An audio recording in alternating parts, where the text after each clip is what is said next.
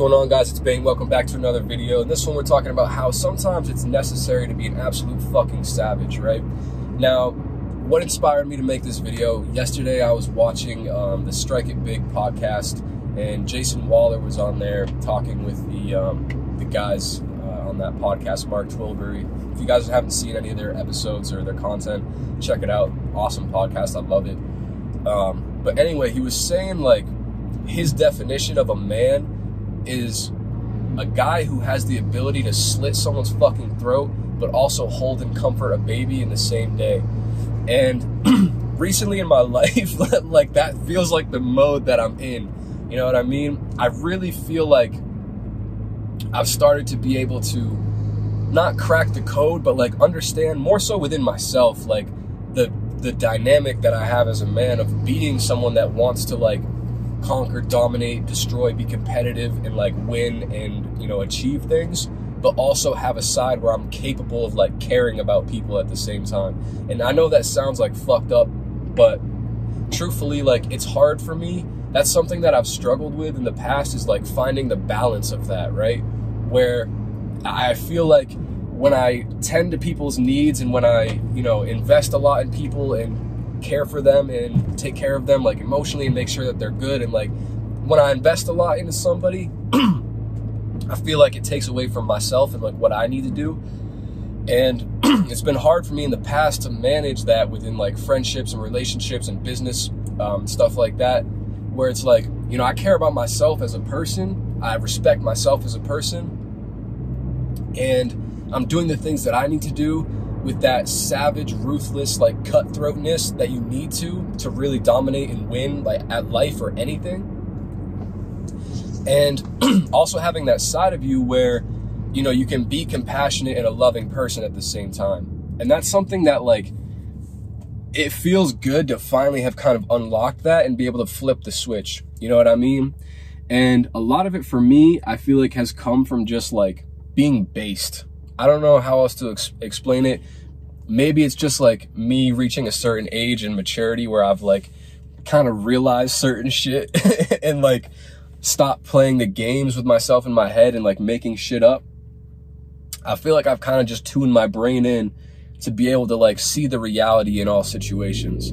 And I've just like, you know, I allowed myself the freedom of just not giving a fuck about anything other than myself and my goals and what I want to achieve in my life, right? I am the type of person that, like, based on my upbringing and the environment that I was raised in, by default, I tend to like be a people pleaser, right? But that has not gotten me the results that I want to in life. And so I've reached that point where like I have to like savagely just fucking only give a fuck about me. And when something is not like doing it for me, it's like, no. Not being afraid to say no, not being afraid to just do what the fuck you want, and not being afraid to have opinions, not being afraid to like genuinely not give a fuck if somebody thinks something about you, positive or negative.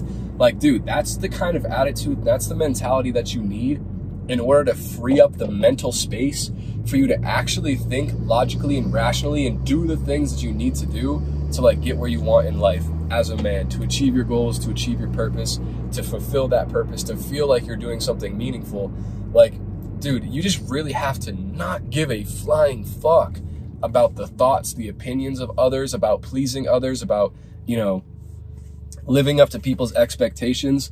I had to throw all that shit out the fucking window in order for me to feel happy and to respect my damn self, which is something that I wouldn't trade in the world. You know what I mean? Because at the end of the day, we individuals are all that we have. Like, I am all that I got. You know what I mean? So if I can't live with myself, if I can't sleep like a fucking baby at night knowing that I lived the day that I needed to, that I was supposed to in order to get to where I want to do, that is in alignment with my actual goals in life, I've realized this shit too, man. There was certain people that I was around where if you spend time around them, bro, you start to think their thoughts. You start to feel certain things. And I kind of just realized, I'm like, bro, these thoughts that I'm having about life and about my, you know, business and career and all this shit, these aren't even my fucking thoughts. You know what I mean? Because I know myself. And I know that my higher self would never even be thinking that negative bullshit. You know what I mean? And so it's like, all right, those people need to fucking disappear, bro. Like, I can't be around that anymore. You know what I mean? So that's a big piece too. That's a big component too, is like, you know, I'm sure you guys all have heard this before, but it's like, show me your friends and I'll show you your future. And like the 5 people you spend the most time around, you're guaranteed to be kind of the average of that. You know what I mean? And that makes a big difference on you. So I've made videos in the past about how you need to kind of embrace loneliness, and how if you want to truthfully find yourself, sometimes you need to spend a little bit of time alone so you can be not under the influence of other people's thoughts and opinions and shit.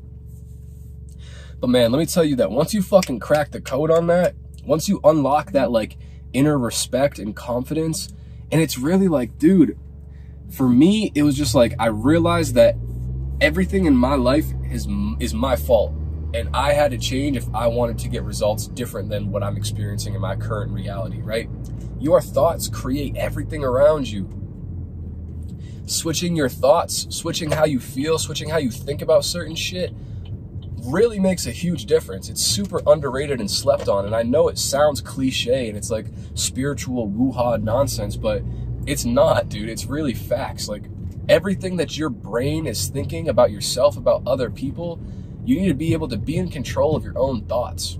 And when I do manifestations, when I do affirmations and stuff, it's always things that build me up. It's always, I am this.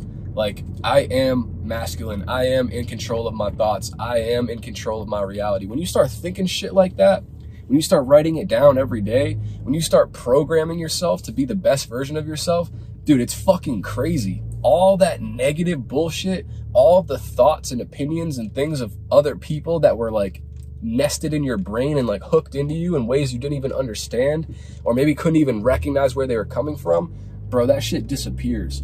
So I encourage all of you to take it into your hands to be the master of your own fucking reality.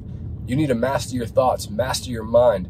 And in order to do that, you need to take a little bit of time to reflect on yourself, your habits, your routines, your goals, where you are, where you want to be, maybe the people around you, how everything is affecting how you think and feel. And if your world, if your current experience in this reality is not what you want it to be, then recognize that it's on you to change it. No one can do that shit for you. You know what I mean? It's 110% your responsibility to adapt, to change, to make things different if you don't like what you're experiencing right now. So I encourage all of you guys, holy shit, that mailman almost just like bodied somebody. That was crazy. You guys can't see it, unfortunately, but that was wild. Anyways, I hope you guys enjoyed this video, got something from it. I know I kind of just rambled a little bit, but if you guys made it to the end of the video, you're a real one. I appreciate you. Thanks for tuning in. Make sure you like, comment, subscribe. I'll be back with more videos in the future. I love you guys. Stay blessed. Peace out.